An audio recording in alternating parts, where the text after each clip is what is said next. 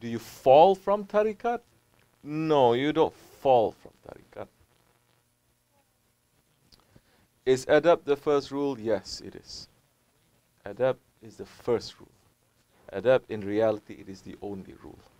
If you have adab, that means you know yourself and you know your Lord. Once you know yourself and you know your Lord, what else is there? What other kind of knowledge is there? Because now you have fulfilled the reason of your creation. Your creation, the reason why you've been created, is to know Allah and to worship Him. Prophet is saying, the man who knows himself, he knows his Lord. If you know yourself and you know your Lord, it's only that time when you'll be able to worship Him. So, what happens when you lose your adab? Good question that you're asking. It does not mean that you lose, you fall from tariqat.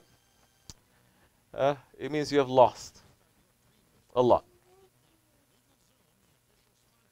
Shaitan lost his manners to Allah subhanahu wa ta'ala.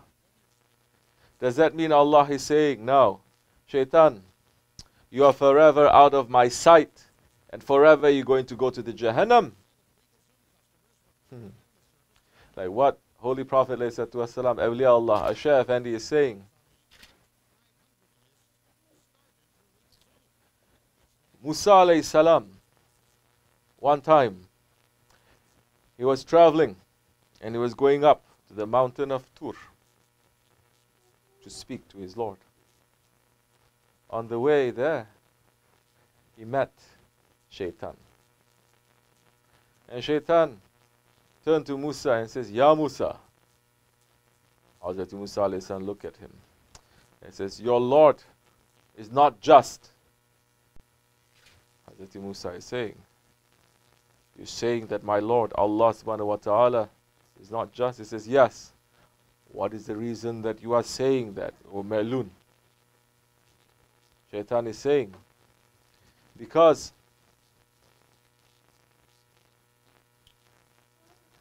I did for me. What did Shaitan do? Allah is saying to me to do, and I didn't. And Allah is not forgiving me. Adam alayhi salam, Allah is saying, don't do, and he did. But Allah is forgiving him. Why is that? Because as you know, Allah subhanahu wa ta'ala saying to Shaitan, saying to all of creation really, and to all the malaikat, make sajda to Adam alayhi salam. Allah is saying, make sajda. Shaitan is saying, no, I'm not going to make sajda. I'm only going to make sajda to you, not to Adam. That is shirk. So many of them, they're saying now. Exactly what Shaitan is saying. And I made a mistake, Shaitan is saying. Adam alayhi salam, Allah subhanahu wa ta'ala is saying, don't eat from the forbidden fruit. But he did. And he is forgiven. He made mistake. I made mistake. Both of us make mistake. Why am I not forgiven and he is forgiven? He is not just. Hazrat Musa sat down, started thinking, and says, this is Shaitan. But he has a point. Shaitan saying, go and ask your Lord next time you speak to him. So Hazrat Musa, Kalimullah, went up. And Allah subhanahu wa ta'ala says, Ya Musa, what is happening? You are different today. Musa alayhi salam saying, Ya Rab, you know. I was coming up here and Shaitan stopped me and saying that you are not just because he did mistake. Adam alayhi salam did mistake. But Adam alayhi salam you forgive. And Shaitan, you are not forgiving. And I cannot come up with an answer, Ya Rab. Allah subhanahu wa ta'ala says, Ya Musa, when you go back down, tell him this. It is easy. Say to him, my Lord is most just. If you want to be forgiven, you know where Adam alayhi salam is buried. Go to his tomb. Just make one sajda. And everything that he has done, I will forgive. Hazrat Musa came down and saying, Ya Malun, my Lord is most just. He is saying to me, if you want to be forgiven, find the grave, the mazar of Adam alayhi salam, make one sajda to him, and you will be forgiven. Shaitan started laughing. He's saying, I did not make sajda to him when he is alive. You think now I'm going to make sajda to his dead bones? From that time, he becomes more shaitan. Yeah. So, he lost his manners. We're talking about manners, correct? Yes. Now, manners, it is everything.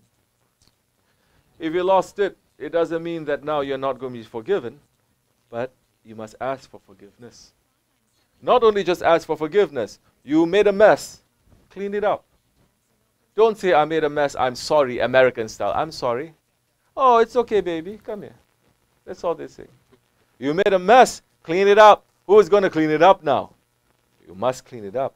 You must find a way to clean it up. You must pay. You did something, pay. Not just by word. So, in Islam, in Tariqa, it's more than that. You lost, now you must try to find it back. You must bend over backwards. Now, you must go so much to extreme now. Someone doesn't want to forgive you, you must beg. Because now, you're the one who did wrong.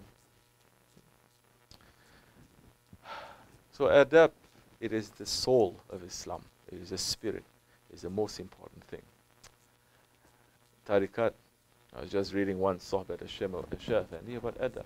Tariqats in the Dergahi is supposed to have a lot of. We're going to put more here to adab, Yahoo, adab, Yahoo, adab, Yahoo. They're treating adab, Yahoo, like it is ayat. Like it is ayat al-karima. It is. Because now, if you lose your adab, you lose everything. But the man who does not have a single piece of knowledge, if he has adab, that one will be under direct protection of the awliyas and the saints of Allah. Because they love that one. This one, he has adab. Everything let it to open for him. Those ones, they have the power. Yes, they have the power of what? They have the power of kun fayakun. They can make it happen. Very easy. Not difficult. Allah has given the authority of this whole world, not this one planet here, of the alams, to man. Which man? Rijalullah. Which Rijalullah? Which man of Allah? Awliya Allah. Those ones who have finished themselves and they've drowned in His ocean and they are representing Allah. They are fulfilled their reason of creation, which is to be Khalifatullah. Now Allah is saying, you will represent me. That invitation is open for everyone, for all of us. How merciful our Lord is. How merciful our Prophet is. It is not, Tariqat is not an exclusive club. They say you cannot enter. You can, no. Opening the doors from east to west, especially the Naqshbandi Tariqat. To enter, the doors are open from east to west. But to leave, you will not even find a pinhole to leave, a needle hole to leave. They're going to trap you. They trap you and they bring you to paradise, don't worry. So if you lose your manners, run to that one that you have lost your manners to. Ask for forgiveness and clean up your mess. And if that one is knowing too, that one is not emotional, he's going to say, of course I forgive you. I have already forgive you. The minute, wallahi, the minute you did it, I forgive you. But you made a mess now. I'm not going to clean it up. You clean it up. Not only you must clean up, but now you must go to extreme now. Okay, to get back, to get more credit now. Then that's the time when that one is going to look and say, okay, no, it's okay. You're all right. Inshallah Rahman, may we never lose our manners in front of our Shaykh, in front of the beloved ones of Allah.